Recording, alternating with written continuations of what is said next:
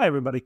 In this VR render video, we want to take a look at interior lighting within Twinmotion. This is a topic that I think there's a lot of interest in, but particularly for beginners, there's not a lot of guides on how to go about setting it up. And more specifically, what to do if you find yourself in a situation that's different to a scene that you've used previously.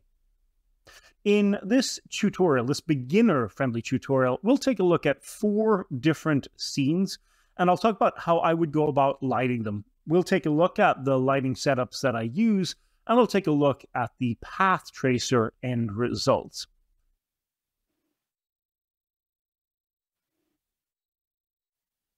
Okay, everybody, so here we are in the first of the scenes that we're going to look at. This is intended as a pretty straightforward, standard daytime, dusk, and then sort of evening shot. So we'll look at 3 variations on lighting setup for this one scene.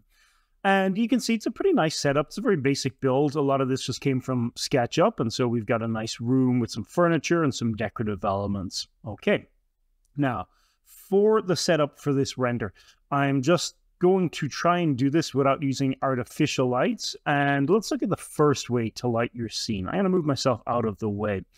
And a couple of things to note about this. We are using the path tracer in Twinmotion 2023.1.2. It's a little bit slower, I've noticed, than some of the other versions of Twinmotion's path tracer. I really think it's a little bit of a work in progress, but let's just look at our lighting setup. So in this, our first daytime shot with no lights, what we have is a couple of things to keep sort of in mind. The first is the exposure tab right here. This will pop up quite a bit in all of the renders that we do. For now, I'm going to leave it at the default 1, and I'm just going to leave auto exposure on. Please note as well that this section right here deactivates if you use the path tracer, except for the ambient tab and the white balance. Now, I should note, the ambient tab is supposed to work with the path tracer, although I did a number of test renders with the ambient tab set to 1 and 5 and didn't really see any difference, but officially it is supposed to work with the path tracer. So we can ignore those for now. Now, other than that, we are going to light our scene with the HDRI environment, and I'm using it enabled, and it's set to Sky Dome. And because we're just using ambient HDRI light for this scene, I've picked this noon clear environment. Now, the important thing to note about this type of lighting, if you're not using artificial lights and you want to get most of the light coming in from the environment, you will have to dial up the intensity. In this case, I put this all the way up to 20 and use the rotation to get light coming through the window. Other than that, we've rendered all of these images at a consistent 4K, and we are using the path tracer. And again, I'm using the Twinmotion 2023.1.2, and the path tracer settings are set to high. Now, I have in my viewport turned the quality down very, very, very low, just so that it works, and so it doesn't really kind of completely override everything on the screen. But this is what we're using. Samples 150, max bounces 10. All right, with that being said, that is how you would set up a very default lighting environment using just the ambient light. What's most important, let's go to the media tab, click on daytime, no lights, and you can see the path tracer is going to just run through how this will actually look.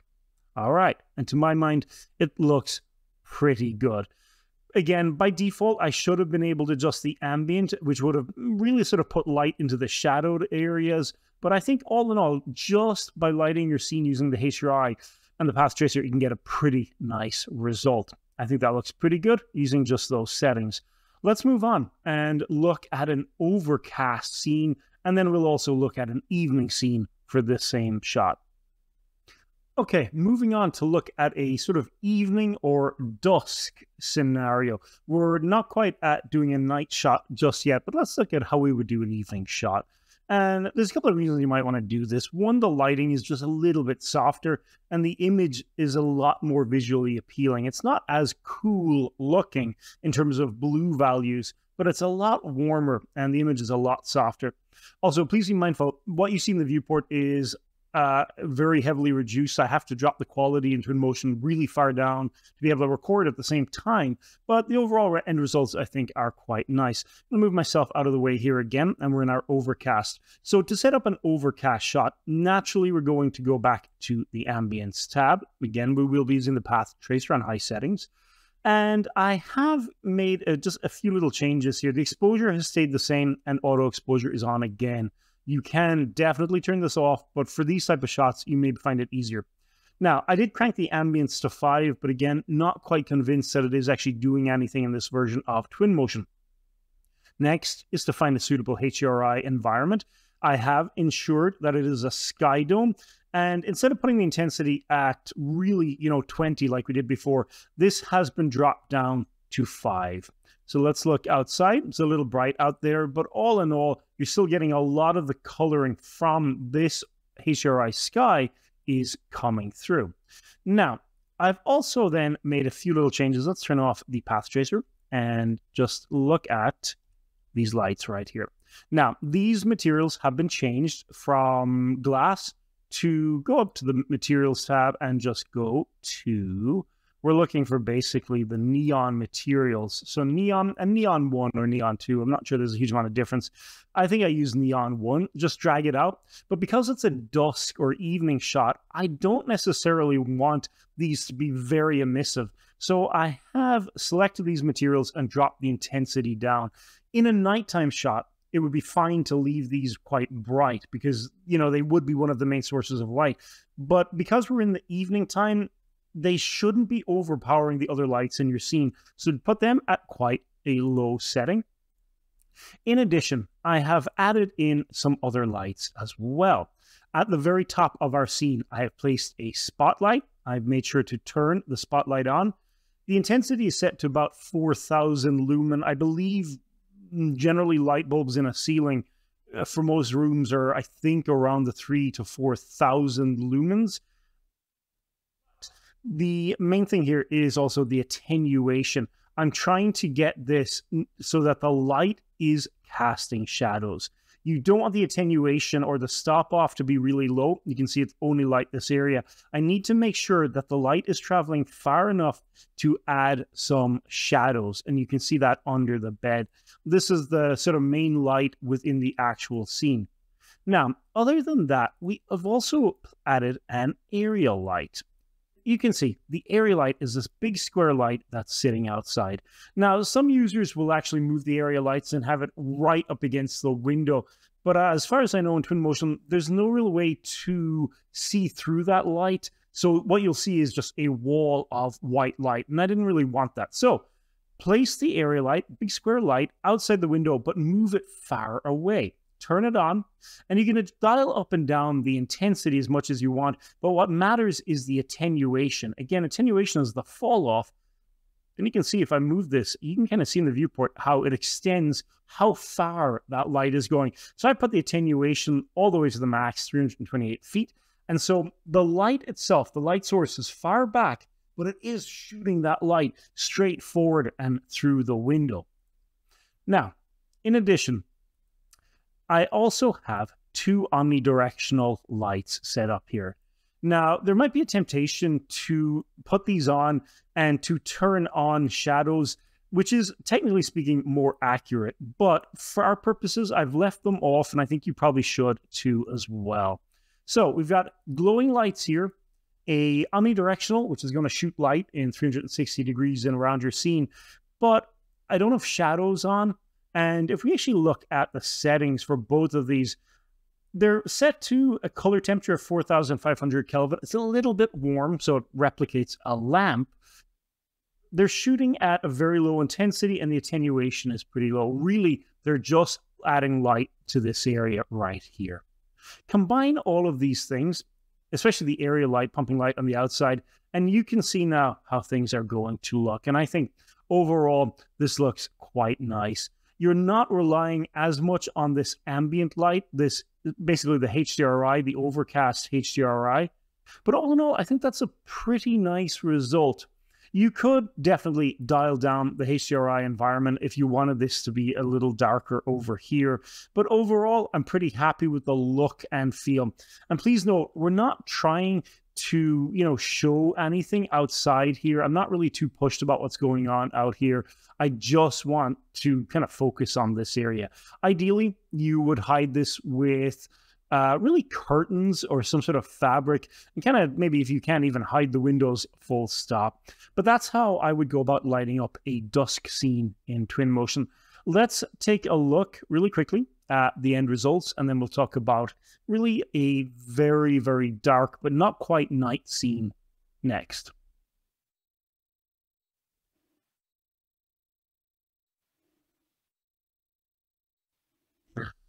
Okay, everybody, the last of the three variants that we look at for this particular scene is going to be this, a kind of nighttime shot. Now, it's almost the same as the dusk, but if we look up here on the top right, obviously we've turned off the area light that was outside because we don't want really a square light blasting light in. Now, I've also picked a low sun overcast HDRI. Let's quit the media mode here. You can kind of, if I go back to this really quickly and turn off the path tracing, very, very dark sky. I would strongly recommend for night shots that you don't actually grab a kind of nighttime, like Polyhaven style HDRI. Really the odds of you doing a shot where it's completely black outside is very, very kind of limited, I would imagine. There's still ambient light in the kind of the night sky that you can kind of use a little bit.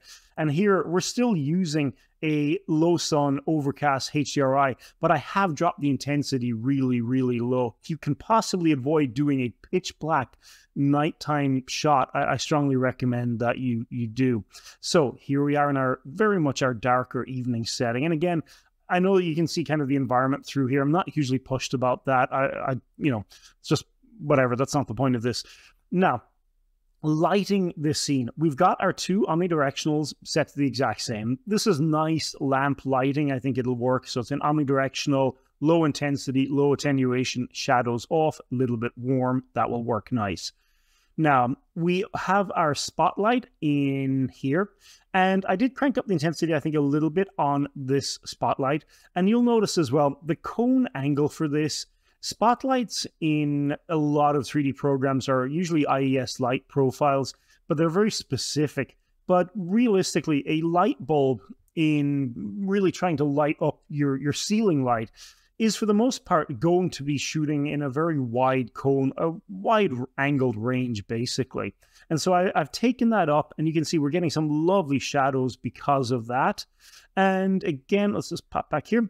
And then the attenuation is just enough to kind of hit the floor, really. You don't need this light going through, but you certainly don't want the attenuation of that spotlight to stop halfway into the room. Now, overall, it's pretty dark. There is one extra light that I've added, and that is this fellow right here. It's an area light, so a big square light up at the top. And if I crank the intensity, you can see what it's doing. It's blasting effectively light that's matching really the corners of the room and is just shooting light downwards. It's really set to, a very just kind of white color temperature, and it's not very strong at all. So if I go back to it here, go back to our area light, and if I turn it off, you can kind of see what's happening here. We need extra light in the scene. And yes, even though it's a nighttime shot, you still want to add a little bit, even if it's just a little soft bit of light into the scene. Nighttime does not mean pitch black, and there would be other light sources in the room. Realistically, you could have other light leaking from maybe under the doorway or coming from another room. So it's okay to not have the room be completely dark. So we've got a pretty low intensity area light here. And then the other thing that we have tweaked in this setting is to go back to our environment, and we've turned off auto exposure. Now, we were pretty happy leaving auto exposure on in the other shots, but for this one, I wanted to turn this off, and this will give me manual control. Now, I can still come back in here, and I can still actually crank up the exposure And overall, the color values will kind of stay okay. But realistically, I'm pretty happy with leaving the exposure at 1 and turning off auto exposure. All right, with those being said, that should get you through pretty much a kind of very late evening, almost into nighttime shot. And again, the windows here, I probably would not leave these open. You really do want to cover these with curtains or something similar. This way, you have complete control over the light in your scene. All right, hopefully that will help you set up an evening into nighttime shot interior within Twinmotion. Let's move on to look at the next project or the next scene and see what we've got.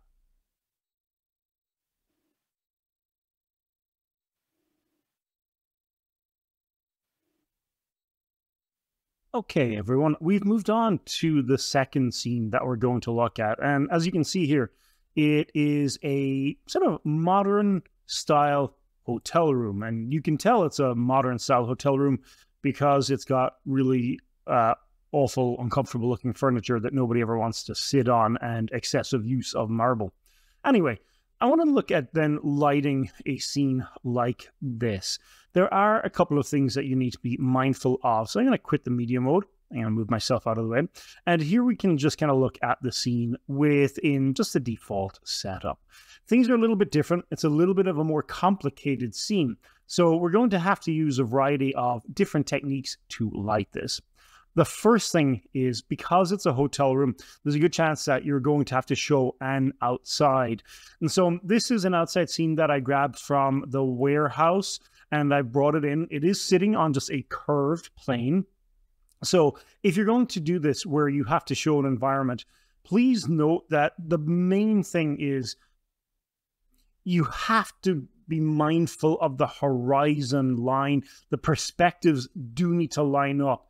And that's something I see a lot of my students mistake. They always just bring in a plane and then they just place it there, but they don't check that the horizon or lines of perspective line up. So here we have a plane. I think this looks like Kuala Lumpur, if I'm not mistaken. And it looks really, really, really nice out there. And we have positioned our cameras to hide any strange seams. If you're going to use a plane outside, it needs to be far enough away. And you need to make sure that you're not seeing these areas up here where you can see the plane obviously stops. Okay, so that's something to be mindful of. We're going to do 2 shots here. We're going to do a daytime from 2 different angles, and we'll look at doing a nighttime shot for the same room, just using artificial light, and that one will be a lot more challenging. Okay, we also have more variety in lighting sources here. Up at the top, we have an emissive plane. You can kind of see that just right here. Inset lighting is kind of a big deal in hotel rooms, and you see it in renders a lot. People love putting like inset lighting into the ceiling. It's a little bit cliche at this point, but it can look really, really nice. To do it in Twinmotion, you are going to use a neon material, and I have put that in here, and I've actually put it at a quite low intensity. Let's hit T on the keyboard, eyedropper. So by default, I think the glow value is set to like 75 for these, but this should be really low. So I think mine was at about 40. It's not going to look good in the viewport, but it will look okay when you actually render it. In addition, we have applied a glow material to these inset lights. Now, one thing to note about this, in a daytime shot, I would strongly recommend that you don't actually put spotlights in these. We will put spotlights in for our nighttime shot, but for the daytime shot, just don't. There's no really reason for it. And we'll look at that in a second. We also have the same emissive material running around this excessively fancy light as well. Okay, what about outside lights? Well, if I scroll down here on my right, you'll see we have a couple of additional lights in the scene. We have 2 area lights that are going to be placed outside. Now, I've got one pointing from this side and one coming in from the left as well. This is so that really these area lights, we're going to turn on shadows for them, and you can see the light is enabled and shadows is actually turned on. If you have an area light outside, it is pumping light into the scene, it should probably have shadows turned on. Not volumetric shadows, just default shadows. And we'll kind of see that when we look at the finished renders. But really, if I just hit O on my keyboard here, And again, I've got the path tracer set to very low. You can see the shadow under the chair right here. You do want this effect. Light from the outside should cast shadows. In addition, I do have a spotlight. Oh, thank you for Twinmotion autosave. I do have a spotlight set up right up here. It is at a pretty low kind of intensity, but again, the attenuation and cone angle are very wide. It's just pumping light into the scene, and I do again have shadows turned on. The only reason I really have this light turned on in the first place is just to get shadows, because you want contact shadows under. And so again, low light intensity, almost non-existent intensity, and pretty far attenuation. And that will give you contact shadows on the floor, something that you wouldn't really get if you're using just the light from the HDRI. Speaking of the HDRI, again, you do want something nice and bright. I have set up for image 1, I believe my environment is using just a bog standard noon HDRI light. I've spun it, so I don't think the sun is kind of blasting into this room. This is just ambient light. And the intensity, instead of cranking it to 20, I don't necessarily want all this blue light that would come with this HDRI. I don't necessarily want all of that in the room. I'm happy enough to just put it at 10, so we do get ambient light. But overall, a lot of the light for this shot is going to be coming in from these two area lights outside. All right, let's pause and take a quick look at the end result of the render.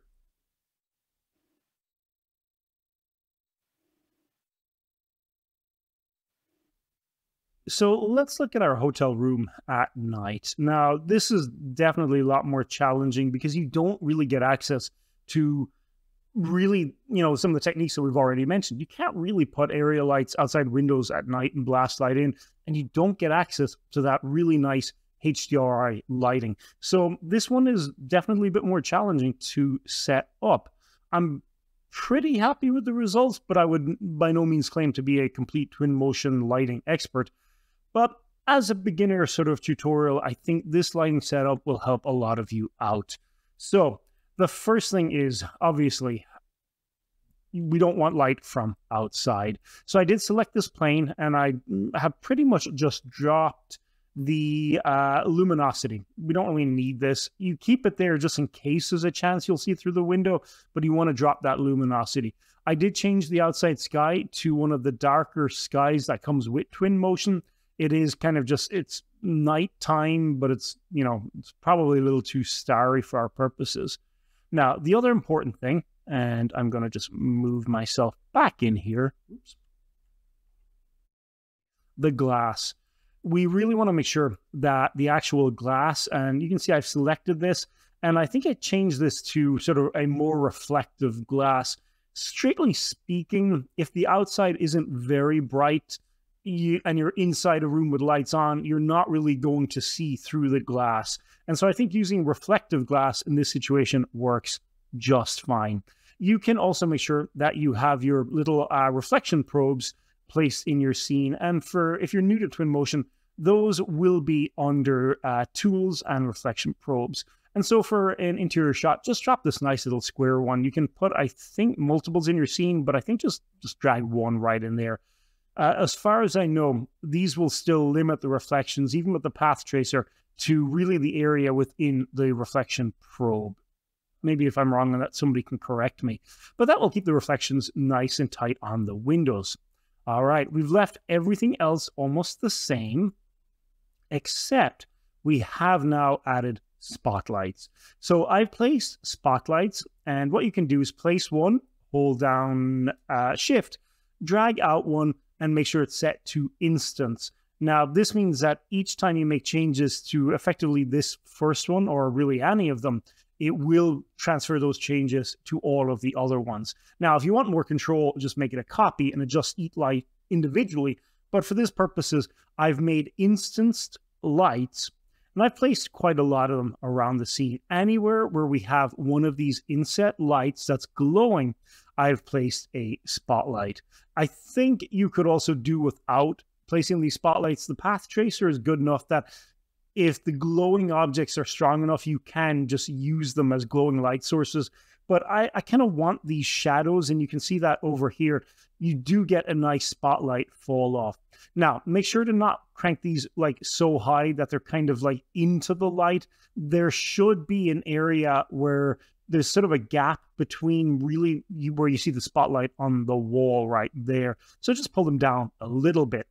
Intensity, incredibly low. Attenuation, just enough to get contact shadows. And then the cone angles is something that you're just going to have to tweak on an individual basis.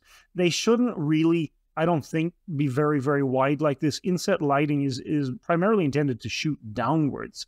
And so just kind of tweak that to your heart's content. And if you find, for example, that one of the lights is maybe just affecting an area too much, feel free to just move it. You know, there's realism up to a point, and then there's just a nicer looking image. So make tweaks and changes as you see fit. Now, a couple of other things. I did add one omnidirectional light. Now, remember, we did already have a spotlight hanging out up here, just shooting downwards. Now, this spotlight does have shadows enabled. The point of it is to get contact shadows really on areas like under the bed and where the furniture hits the ground. It's not really adding a huge amount of light to the scene. Very soft, 400 lumens, not much. Cone angle, pretty wide. Really, we're just using that one, that little spotlight, to get some shadows.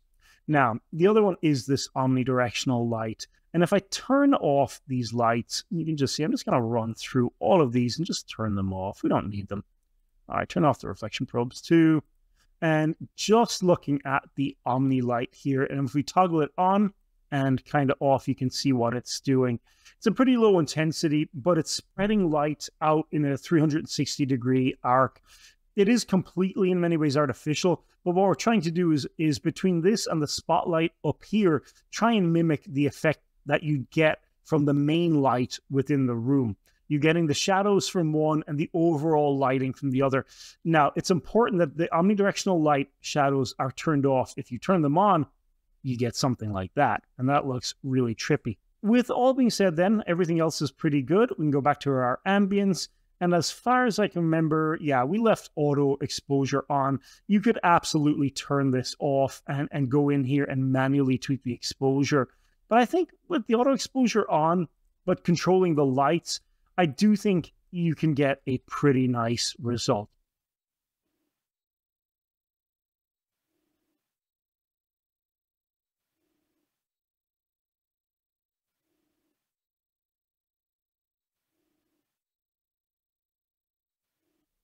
Moving on to the next scene, and this is a relatively straightforward lighting setup that I think might be useful for a lot of people in a lot of different scenarios.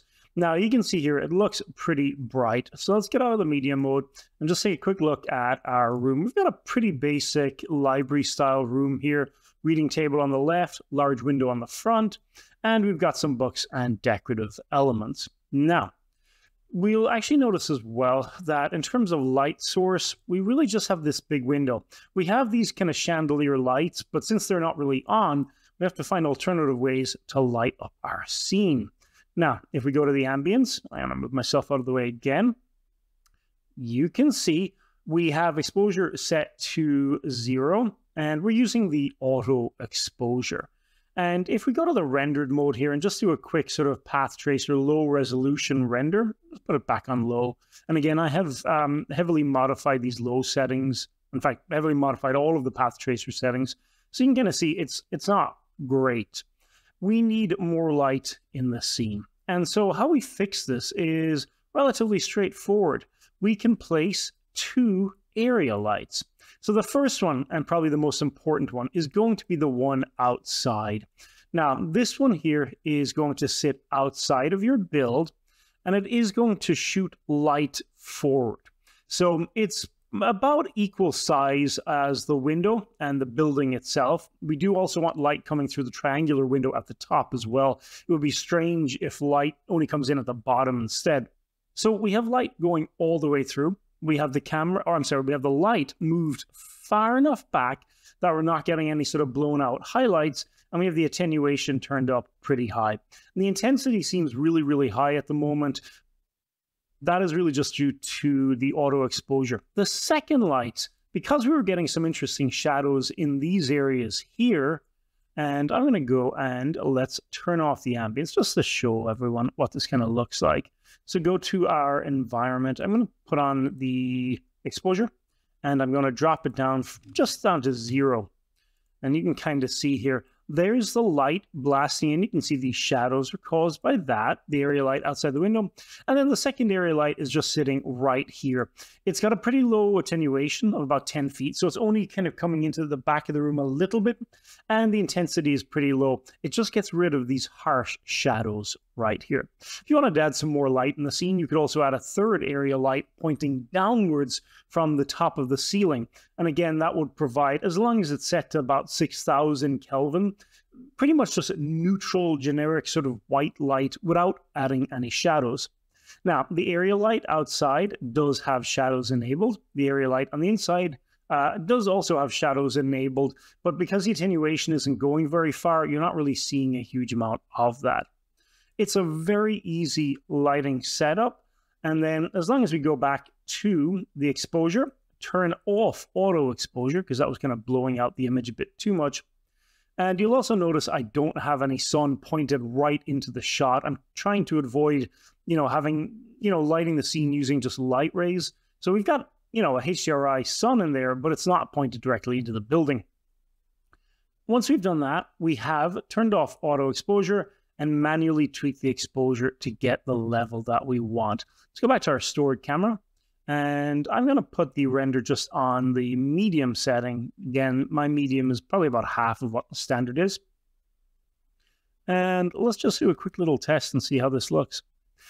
Yeah, all in all, pretty happy with the results of this. It's a pretty easy and very straightforward lighting system that I think will work for quite a lot of people in a lot of different scenes.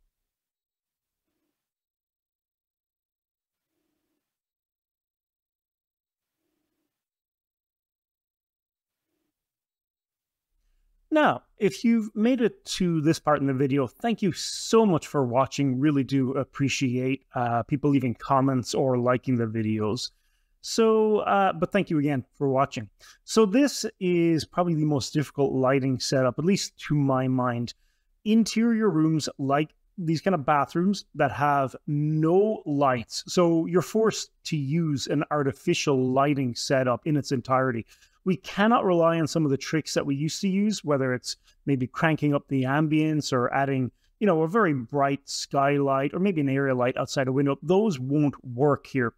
There's another reason that we can't just shove area lights in here, and it's to do with how the path tracer handles mirrors.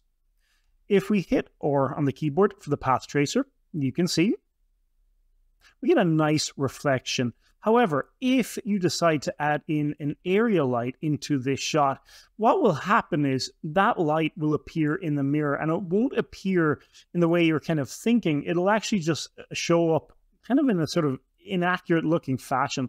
Let's add a big area light right here, and you can kind of see what's happening in the mirror. Now, if I, again, hit OR on the keyboard, go back to the ray tracing, and you can see the path tracer is reading that area light as an object, which is not what we want. And I think, that is inherently sort of problematic. Let's delete that light, which I think is this one here. So how do we go about fixing this? And how do we set up a lighting scenario for an interior without windows? Now, apparently a lot of people do like doing these shots. Some people really like doing interior bathrooms. Allegedly, I am not one of them, and so this was kind of a chore, but let's see what we can do. First thing, let's start with the largest light source. Every bathroom is going to have at least one primary light source. And so what we have here, in this case, is a ceiling spotlight. It's basically just a spotlight, but I have clicked on the options here and renamed it just so I can keep track of it. And I recommend that you do that too. Ceiling light spot. This is going to be a very strong light. It is going to have a wide attenuation, and a wide cone angle. In other words, this is going to be casting a wide dome of light, and it is going to have shadows. Now, I have set my color temperature for this one to be quite blue. This will balance nicely with some of the warmer sort of orange or cream color lights in the scene and should hopefully give a nice result. They are sort of, as you can see on the Kelvin, sort of the color temperature here, sort of mutually complementary. So that's our main light. After that, we have adjusted the emissive amount. So if I hit T on my keyboard, select these, I've taken these up to be about 75. So they're giving a nice glow effect. They are set to a warm light as well. And then in addition, we have added supplementary lights. Now, I have about 5 spotlights, give or take, in this scene.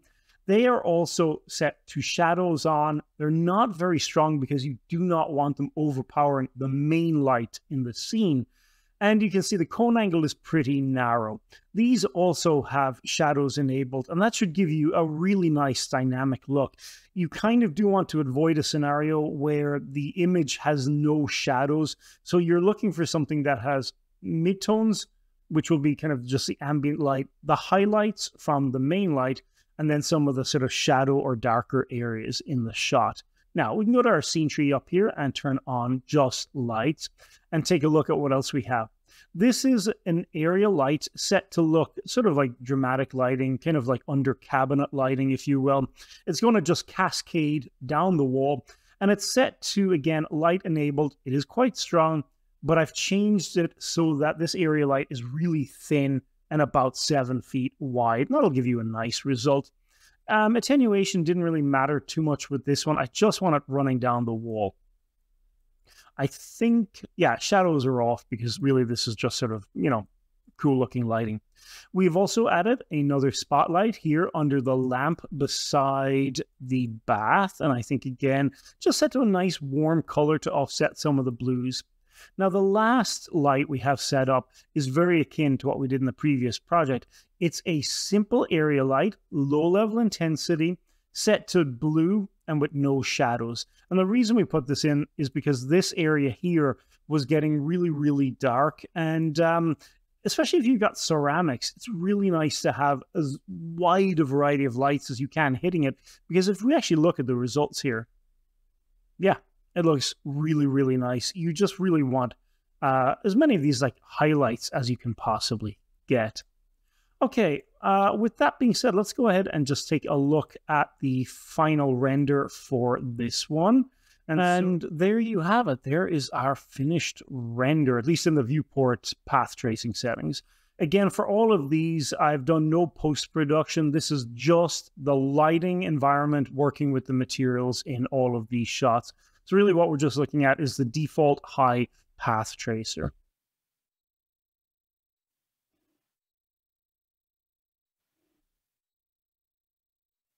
If you've made it to the end of the video, thank you again so much for watching. The point of this video was to take a look at 4 different scenes and examine the different lighting setups that you can use. Hopefully, 1 or 2 of them will be useful to you going forward, and hopefully you'll find that setting up lighting in your Twinmotion path tracer scenes, especially for beginners, has become easier. All right, I'm going to go ahead and leave it there. Cheers.